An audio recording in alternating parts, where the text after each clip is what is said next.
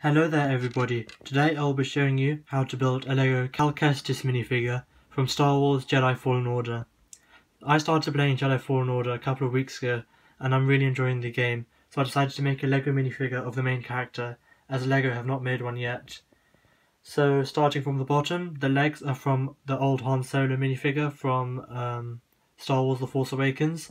Moving up, the torso is from the Rebel Trooper Battle Pack.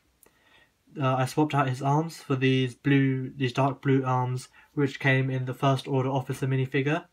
And then moving down, I've given him one light flesh hand and one dark tan coloured hand, as he's always wearing a glove in the game. The dark tan hand I got from the A-Wing pilot from The Last Jedi.